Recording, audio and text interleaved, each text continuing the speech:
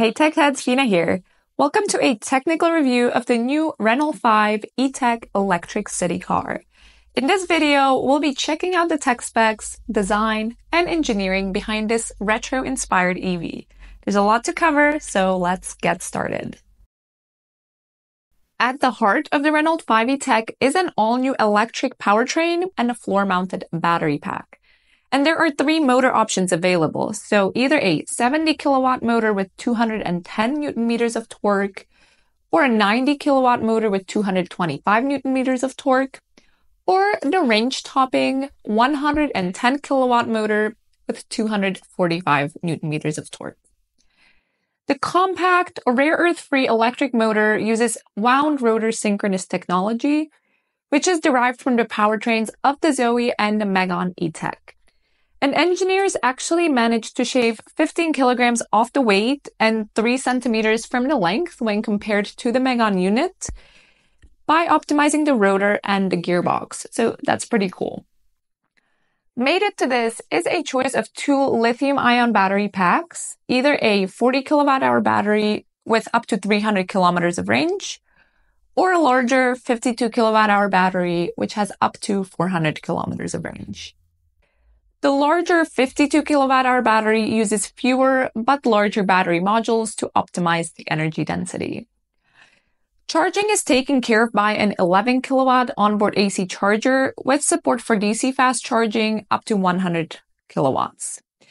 So I actually would have preferred a 22 kilowatt AC charger like the Megane offers, but I would settle even for this 11 kilowatt because the Renault 5 actually offers other great benefits. Like the fact that using the latest V2G technology, the Renault 5 can feed stored energy back into the grid thanks to its bidirectional charger. V2L is also supported. Now, the technical details about the power of the V2L and V2G will be available later, so I don't have those with me right now. But I have to say I am excited that we are seeing a European car with V2L and V2G. Finally opening up those real possibilities of using batteries at home. What do you think? Would you like V2G in your car, and how would you use it? Let me know some ideas in the comments. In terms of performance, the 110 kilowatt motor propels the Renault 5 from 0 to 100 kilometers per hour in just 8 seconds, onto an electronically limited top speed of 150 kilometers per hour.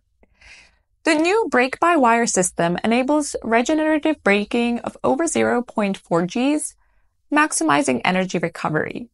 Despite weighing in at 1,450 kilograms, the Renault 5 promises agile handling thanks to its rear link suspension setup that's borrowed from larger Renault models. The 10.3-meter turning circle also makes city driving a breeze. And surprise, towing capacity is 500 kilograms. What do you say? Did you expect a small city car to be able to pull a trailer? Thumbs up to Renault for that.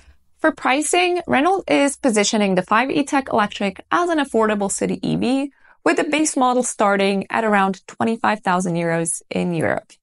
That's a nice price. Unfortunately, the higher trims probably won't be quite that affordable. So far, rumor has it around 40,000 euro for the highest trim. So that is quite the difference. But it hasn't been confirmed yet, so I'll definitely keep my fingers crossed that they'll keep the pricing, even for the highest trim, at least relatively reasonable. Next, let's check out the interior, which personally I think looks quite nice. Inside, drivers are greeted with Renault's new OpenR Link multimedia system powered by Google's Android Automotive OS. This delivers an intuitive, connected driving experience, including Google Maps navigation, and built-in voice control. So I would say that's quite nice. You also get a 10-inch digital instrument cluster and a 10-inch central touchscreen, which displays sharp graphics in this cool pop art style. They also have this unique Renault avatar, which acts as a helpful digital assistant to interact with the various systems. So that's kind of fun, kind of fun and different. Engineers also extensively soundproof the cabin for a peaceful driving experience. It uses acoustic foam, sound-absorbent materials, and an acoustic windshield. So that should make for a nice, peaceful, quiet drive. That's really great. I love that. Ventilation is handled by an efficient heat pump system to minimize battery drain in cold weather. I have to say I was worried that Google Automotive wouldn't be available in the cheap Renault, but fortunately my fears have not been confirmed. It may not be in the lowest trim, but it will be available in the other two. I would say that's good news. Now on to the safety and driver assistance features, which are plentiful in the Renault 5. You get automated emergency braking, lane keep assist, adaptive cruise control, blind spot monitoring, rear cross traffic alerts, and more.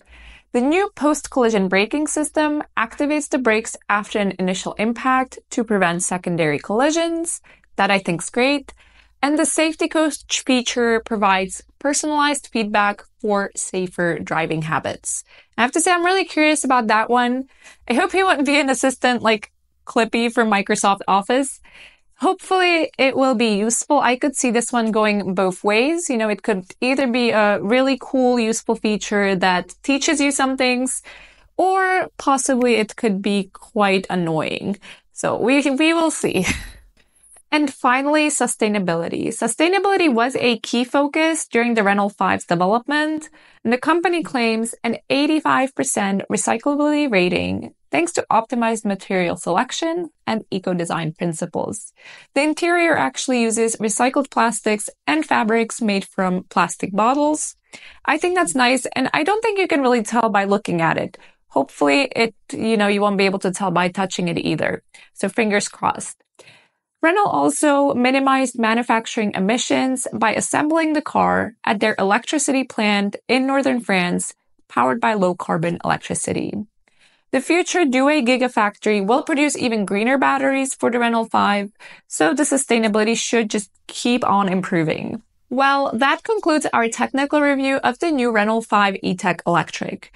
Renault has cleverly blended retro charm with the latest EV technology to create an appealing urban mobility solution.